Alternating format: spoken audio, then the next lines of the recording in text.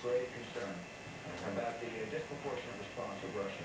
Signs of a resurgent Cold War, fears that the oil supply could take another hit as Russia expands its assault on a U.S. ally.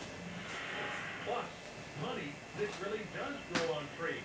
These are chock full of oil. The fruit that has enough fuel to power a 747 on this American morning.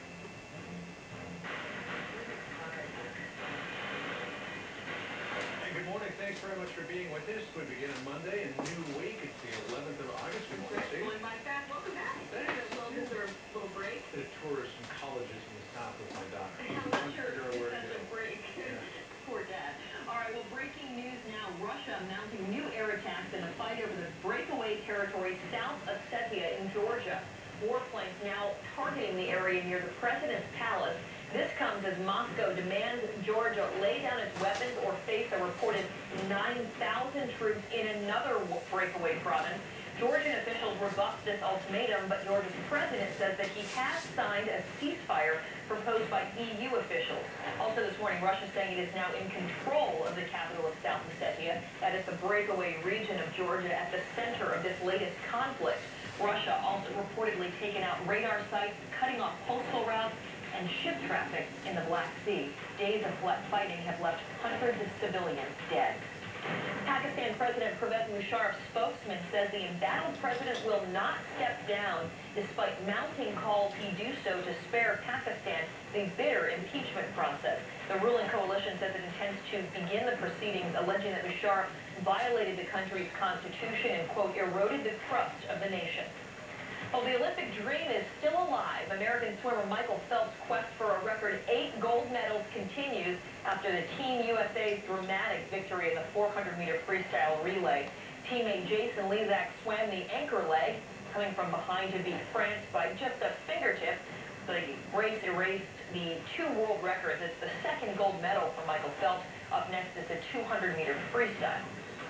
Well, back to our breaking news. Go ahead, Uncle Sam wants to go green when delivering the mail, so they got some fuel-efficient cars. Well, now the program's hit the skid. We'll find out why. And the amazing Dear Torres. They had this great plan that was supposed to work perfectly. Didn't quite happen. Great plan. I mean, here's the case where the Postal Service was trying to do the right thing.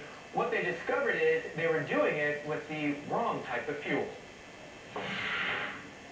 The U.S. Postal Service hoped to take the lead on delivering mail in a more fuel-efficient way, betting its fleet of flex fuel vehicles would do it. They run on a mixture of ethanol and gasoline, but the road to success has been a rocky one. The infrastructure for ethanol is not available everywhere. For example, New York metro area, you cannot find ethanol anywhere. That's just one of the problems the Postal Service found. It did a study which showed only a fraction of the 36,000 vehicles in the flex fuel fleet are actually using ethanol. Carriers like Richard Malick have never used it. Has there ever been a time when you thought, let me at least look for a place where there might be some ethanol around here, and have been unable to find I it? never bothered to do that, no. Not personal. Not only is it hard to find, the Postal Service study showed their flex fuel vehicles got as much as 29% fewer miles to the gallon. So how did it happen the Postal Service invested in something that clearly is not working? Back in 1992, the federal government mandated 75% of its agency's new vehicles run on alternative fuels. The flex fuel vehicles seemed to be the best choice, as they were cost efficient. They did not turn out to be fuel efficient. It's driving costs up everywhere in the country, and the Postal Service is now seeing that as well. And they should be allowed to get rid of these vehicles if they need to. Texas Governor Rick Perry has been working to get the federal government to reduce its dependence on ethanol fuel. The ethanol program looked like a good idea, and the bottom line is it's turned out to be an absolute boondoggle.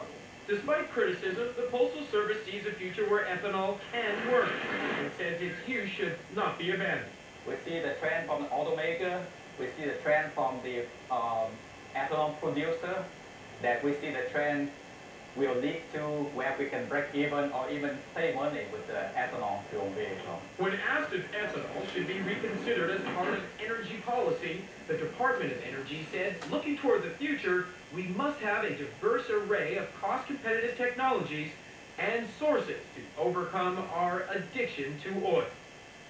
And since the early 90s, the Postal Service has tested vehicles run on other alternative fuels like biodiesel and electricity.